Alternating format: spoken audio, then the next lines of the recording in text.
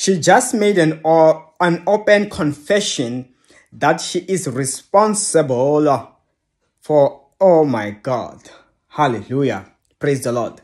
Hear me out. Hear me out, what I'm about to say. Hear me out, sit down, and you begin to think, meditate upon this, and inquire deeper from the Lord.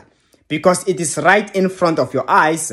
It is written in front of my eyes.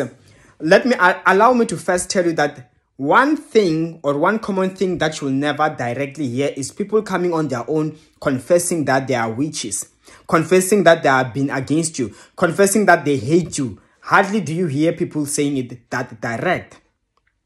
But then again, most commonly, you will hear about what they've been saying about you behind your back. You will say how they've been pretending, but when you turn your back, they'll be saying the opposite. That alone is enough to make you hear what they are confessing and what they really think of you and how they take you and how they have categorized you in their life. Once you can hear a friend has been saying some negative stuff about your success, it's a sign that they are against you. They don't want you to succeed. They are going as far as bewitching you.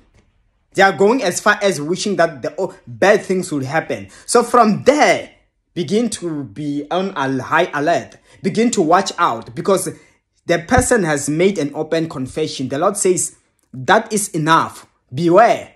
And I pray for you that in the name of Jesus Christ, may the Lord expose every pretender in your circle so that you know your enemies directly from your real friends and close loved ones.